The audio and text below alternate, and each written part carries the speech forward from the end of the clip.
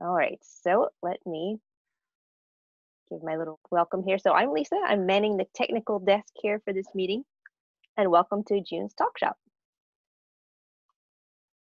And there we are. So here's our agenda for the day. We're going to turn this over to Lynn in a moment just to formally welcome us, although I think most of us have been here long enough to be welcomed already.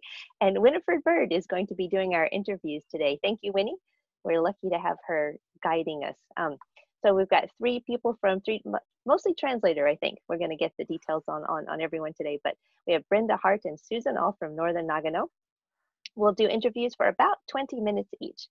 We'll stop for comfort break, probably 10 minutes, and then questions. Thank you for coming tonight. It's wonderful to see so many familiar and not familiar faces. And especially thank you to our three speakers, guests. Our next speaker is Hart Larrabee. We have Hart. Is Hart out there? Oh. Okay, hi Hart.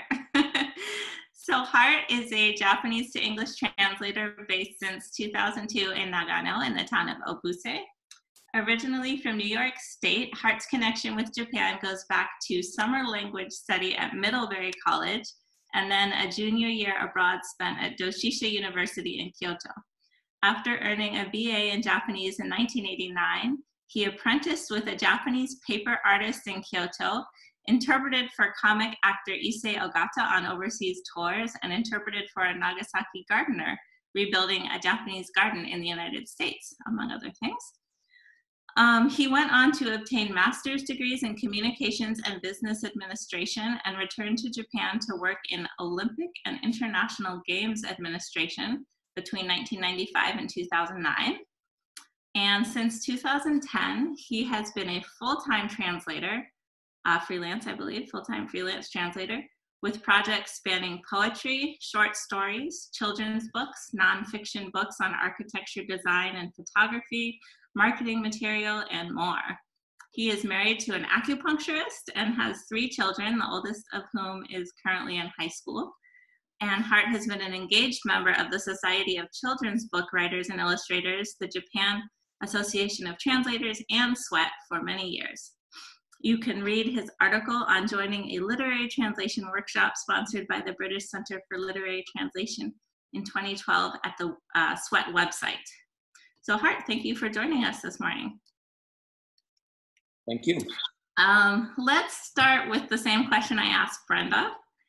And I believe Obuse was one of the sites for the 1998 Olympics, Winter Olympics, which you were involved in. Was that what got you hooked on Nagano? Yeah, Obuse was not a site of any competition for the 1998 games. But I was working since late 1995 at the organizing committee for the Olympic Winter Games in Nagano.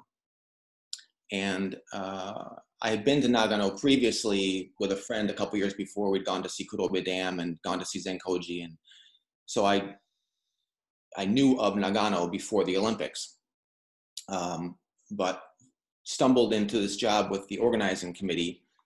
And in the course of that job, my responsibilities were to be a liaison between the organizing committee and the Olympic teams from Western Europe. And one of my countries was Great Britain, and the delegate from Great Britain had run into someone on the Shinkansen who lived in Obuse, an American who lived in Obuse, and had retained that person to be an assistant in preparing their on the ground, getting things ready on the ground for them. So through this Great Britain connection and this woman that lived in Obuse and worked for a brewery here, because of my position with liaising for the team, I was in and out of Obuse a couple of times and thought, what a strange little town. It's a very physically compact. It's small. It's only about 10,000 people. But the president of this woman's company had a very elevated design sense, was clearly spending a lot of money on things he didn't need to spend money on in his business, on the way his store looked, on logos, on signage. And it was just a very strange, unexpected. My first impression of Obuse was through this brewery, and it was sort of unexpected.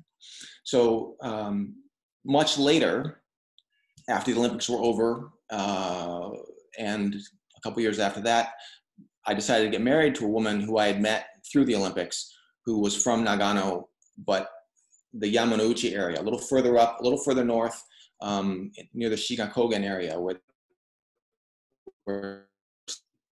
this events were held. And when we got married, we decided, okay, where are we going to live? We could live in Nagano City, where had worked, or we could live in Yamanouchi, where her parents still were, but we didn't really want to live right, next door to her parents, and I didn't really want to live in Nagano City. And Obuse was physically kind of a nice, 20 minutes from Nagano City, 20 minutes from her parents, and my wife had a schoolmate whose father ran a small real estate business here in Obuse. And as we were thinking about where to live, she called her friend and said, "Hey, does your dad have anything on, any listings?" And he just happened to have a very small little house that we could afford and that we could live in. So that's how we got started. I found trying to find a place to rent, even in 2002, was really tough with a cat and with a foreigner. Because a lot of people, either one of those things, you're not on the list anymore. Suddenly the listing disappears. So we made that work, and so we sort of, we settled here. Uh-huh. I don't know Great. if that doesn't answer the question. Yeah, oh, definitely. Right, it's a bit off the beaten track, but sounds like a great place. So, in 2010, I guess you ended your 15 years of Olympic and Games related work to become a full-time translator. So can you tell us a bit about what inspired you to make that leap and how you achieved it? Brenda talked about being really career oriented, and I'm not. I'm just not. So I have mostly stumbled from one thing to the other without a lot of long-term. This is my long-term goal, and I'm going to push for it. I'm going to make it happen. I just kind of stumble from one thing to the other as things come up and as things seem interesting. So I was translating, professionally, I don't know. I was translating for money, translating for clients back as far as 95, at least as far as 95. And I was translating on the side all the time I was doing Olympic work. One of the things about Olympic work is that it's sort of seasonal. The Nagano Olympics, I was there for 2.5 years. And then I worked for the Japanese Olympic Committee for 2 years. And then I worked for the Salt Lake Organizing Committee for close to 2 years. And that was sort of from one thing to the other without too much empty space between. But from 2002 to 2008 or 2010, it was spotty. I do 6 months with an international, writing work for a World Athletics Championship in Osaka. I did 6 months with the Special Olympics when they were held in Nagano. There was something else I did where I was doing a lot of flying in and out, which was fun. And then the last big thing was the 2016 bid, Tokyo's unsuccessful 2016 bid. So I was with them for about 9 months up until they got voted out in September 2016. And then since then, I just haven't, it's not that I made any big decision. It's just that as my children got older, it's been harder and harder to say, okay, well, I'll just go, for the Tokyo 2016 bid, I was commuting. So I was spending 3 days in Tokyo and then a couple days at home. And then I'd spend 3 weeks on some trip and then I'd be back home. Mm-hmm. And my second child was like 2 and my third was just born and my wife was going crazy. And it clearly wasn't sustainable as my children were growing older to keep prioritizing my own, what I'd really like to do. So it wasn't so much a decision of, hey, I really want to, now I can go freelance. It was just, okay, I'm not going to chase Olympic work anymore. They're not chasing me, and I'm not going to chase it. And I'm going to focus on the things that I can do where I am. Yeah. So one of the interesting projects you've worked on was a book that I believe was published in 2016. And it was a book of your translations of classic haiku poems by Matsuo Basho, Yosabu-san, Kobayashi Isa, and Masa Okashiki. Mm-hmm. So it's some of the most famous writers and poets in Japan. Can you tell us how that project came about? Sure. Like most other things, I'm a terrible salesperson, and I'm not career oriented. So I have never gotten a job when through sending applications or through cold calling people. It's never worked for me. But the things that I've done that have been interesting or that have been rewarding, I'd say all come through connections, come through people I've worked for. Someone recommends me to a friend, the friend calls me. In this particular case, one of the participants in that 2011, 2012 workshop in Great Britain, who I was friendly with, I'm one of my co-students on the trip. Someone called him, a British publisher called him and said, "Hey, we need someone to translate a bunch of haiku. Could you do it?" And he was busy. He thought, "I can't do it. Maybe Hart's interested." Us. The publisher, to my mind, really didn't know what they wanted. They gave me basically they had culled a list of haiku poems from something that was out of copyright, and they had this long list, and there was no thematic coherence. It was just a mess. And I thought, I don't want to do this. This is crazy. So I said, if I'm going to do it, here's what I propose. And I proposed doing selections from the big four. So I chose the poets and then chose the poems and then did the translations. And my ulterior motive was that all those poets have been translated before, and often very poorly, sometimes very well. But there's enough, I'm not a poet myself. I don't write my own poems, and I'm not a haiku expert. I mean, before this project came, I hadn't done anything with haiku since probably grade school. I didn't know anything about haiku beyond the standard stuff you pick up just living in the world. But it was an interesting project, and so I said, okay, sure. So that was, I read a lot of existing English translations of many poems I was already familiar with, tried to select 22 from each of the big four that were where I felt the English translations were inadequate, where there wasn't any. There were some that was like, there's nothing I can do to improve. Someone's already nailed this one. There's nothing I can do to improve it. So we're going to set that aside, even though it's a great poem. There's no point in just, adding a the or making some minor cosmetic change just to claim it's mine. It's been done. But there were enough that have been done poorly, or that have been done in ways that didn't highlight certain things that could be highlighted, that I thought there was room to play. So that was how that came out. I mean, it's just serendipity. Interesting. That's a really interesting approach. The one thing about that project that was, I think, unusual maybe is they wanted to do originally they wanted to do an illustrated version. Mm-hmm. And I said, and they sent some really horrible illustrations. And I said, this is just, let's just do it straight text. We'll do the English, we'll do the Romaji transliteration, we'll do the English translation, and we'll do the Japanese source. No explanation beyond a short introduction that I wrote, and no illustrations. So it's just the reader and the poem. Mm-hmm. And then readers that know a little Japanese can try to double check my translation, see what they, against the original, see where I've made mistakes, or see where they think I've made mistakes, or where they might do something. It's more open book. Because one of the experiences I've had when I read haiku, or when you research them, is that there's often this long introductory paragraph that tells you what to think about the poem, and then they present the poem, and everybody says, "Ah, yes." And so you're not thinking, you're just receiving.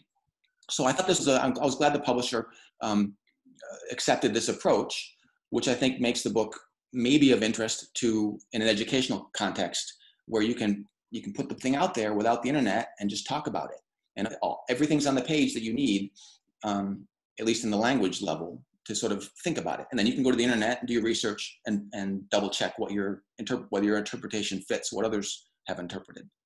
Unfortunately, they've decided to go out and they're going to publish an illustrated version next month, sometime this fall. And the illustrations are mostly dreadful. They sent them to me to review, and I tried to point out a few that were just really horrible, and they've made some changes, but it's going to come out. I agreed that we'd take out 8 or 10 poems, but some of the illustrations are just really, really. Yeah. Yeah. So that's such an interesting approach. And you know, as you mentioned, these are all poems that have been translated before, and I'm sure are quite well known. What do you think differentiates your translations? Is there kind of like a thoroughgoing stylistic approach you took, or was it kind of each poem you approached on its own? Yeah, well, like I said, I was sort of learning a little bit. I mean, as I was doing it. So I mean, I'm not a poet, and I'm not a haiku expert. So what am I? What's the approach I bring to it? I said, okay, I'm going to take a translator's approach, and my general approach in translating is to try not to. I'm not trying to do an adaptation. I'm trying to make a balance between what's in the text, the letter, and then what's in the whole, in the spirit. I mean, I don't use it very much, but my business, the name for my business is Letter and Spirit Translations, and it's what I try to do is balance the letter of the text, the letter of what the text says, and with the spirit. And if you fall on too much of one side or the other, then I think you've done a disservice, usually. So with the haiku, one of the things I don't like about a lot of the existing translations is that they add a lot. They add a ton of stuff that just isn't in the source. And part of that is because a lot of the early translators, I think, tried to mimic the 757, the syllable structure, Japanese English. And to do that, just because of the way the languages work, you almost inevitably have to add something. I mean, you just can't stretch the words that are in the Japanese into 757 syllables in English without throwing something extra in. And I think often there's a lot of maybe because influence of the early translators perhaps, but there's a lot of mystification, right? There's a lot of, oh, it's haiku, so it has to be really Buddhist, and it has to be really Zen, and it has to be really calming. It has to be like a warm cup of tea and soothing. And I just don't think that the reality of Japanese haiku, as I've understood it, supports that. I think it can be much more playful and surprising. And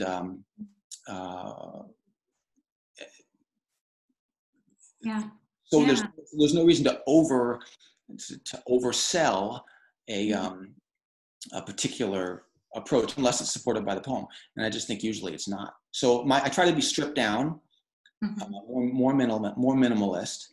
But there's a lot. If you look at the book, there's a lot of failures where I look back and I'm like, oh, I haven't really kept the cutting word. I haven't really kept the 2-part structure that a haiku is typically supposed to have. So there's lots of things I would do again. But that's one of the nice things about haiku, is that there's sort of so little to work with, and yet it's also open-ended. That there's lots and lots of ways to do it dreadfully, and lots of ways to do it pretty good. So it's a fun genre, a fun topic. Yeah. Well, I think we only have a few more minutes with you, Hart, but I did want to touch on something that you mentioned in our correspondence before the event, which I thought was interesting. You mentioned that you often spend a lot of time fact-checking the writing that you translate. Now, this may not go for the haiku project, but for other book projects, maybe your nonfiction books or essays, you said you oftentimes find a lot of, for example, misquoted quotes, the quotes that don't exist, that have been just turned into quotes out of thin air, kind of, which I find too, that line between translating and editing can often become very blurred. So I'm curious how far you think we as translators should go into this type of work and correction. And maybe if you could just give us an example of where that came up and how you handled it. How far should we go? I don't know. It's a matter of personal preference and what the client really wants.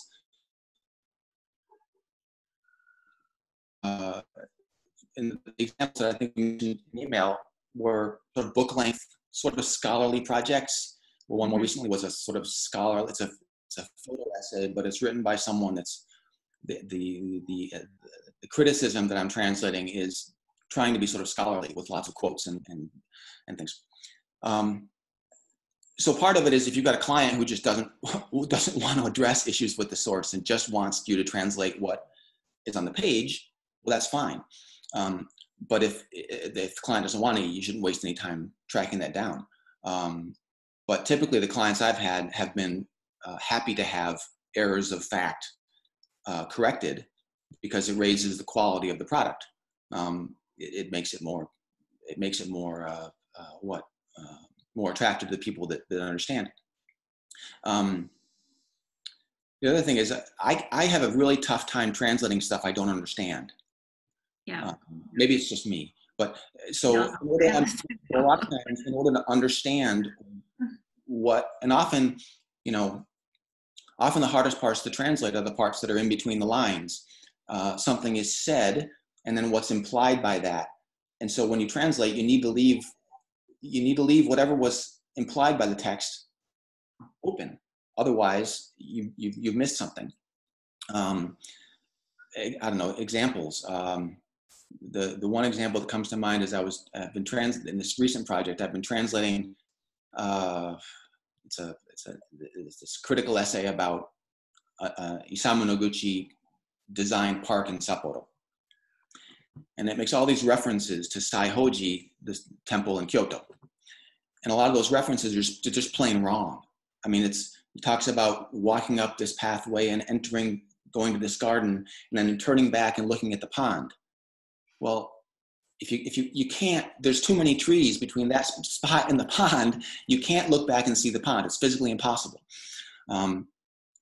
So, he had a river running the wrong direction along the south side of the temple.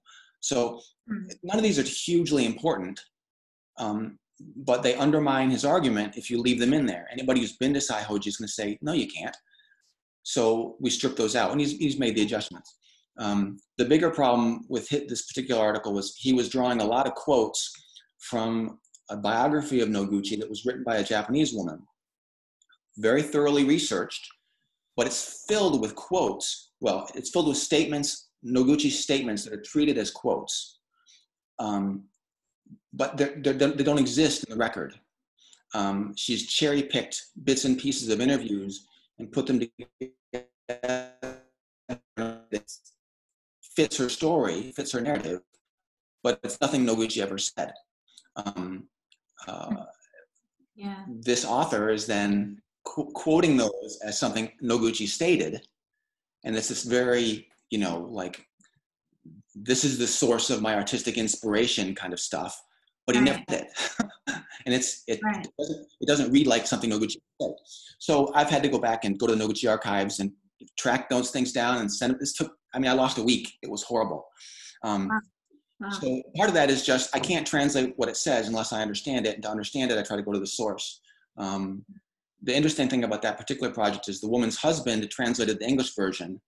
And he's an academic at Stanford, and he gave proper sourcing for all of the things he left in the book, but he left out all the problematic passages. Right. Well, this is very interesting, and maybe we can continue to talk about it a little more in the Q&A. We have to go on, so we'll have time to hear from Susan, but maybe we can circle back to this. So thank you, Hart. That was really interesting.